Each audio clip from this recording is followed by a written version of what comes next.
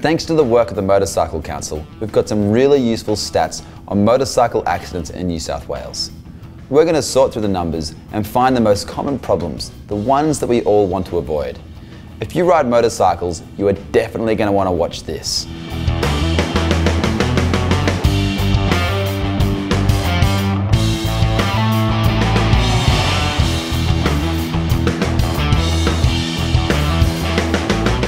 In New South Wales, we have 200,000 road-registered motorcycles.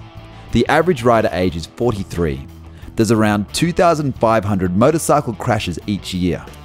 Each week in New South Wales, one rider dies and about 45 riders need hospital treatment. So, how and where do these crashes occur? Okay, there's three main categories. Rider crashes solo, 42%.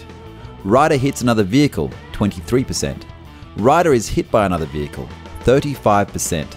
Yep, 65% of recorded accidents are the rider's fault.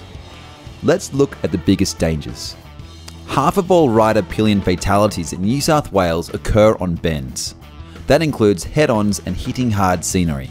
In 70% of crashes on bends, there is no other vehicle involved at all.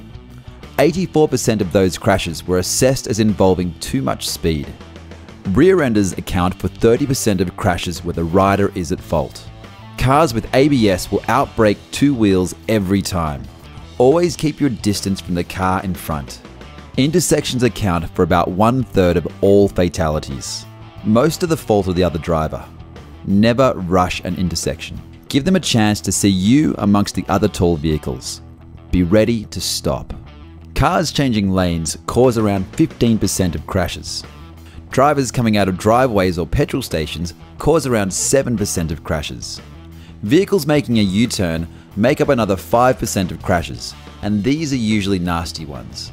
In all these situations, the bike was either in their blind spot or they didn't even look. These are known as SMIDSI crashes.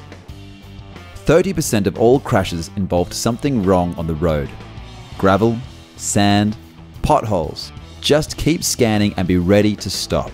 Drink and drugs, a no-brainer, but in 20% of all fatal motorcycle crashes, the rider was wasted. Bikes and drugs don't mix. And finally, rider fatigue. Again, it's a factor in 20% of all fatal crashes.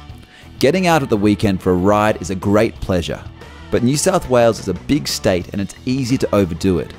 More than 1/3 of all crashes, half the fatalities, and 40% of all single rider crashes happen to the weekend warrior.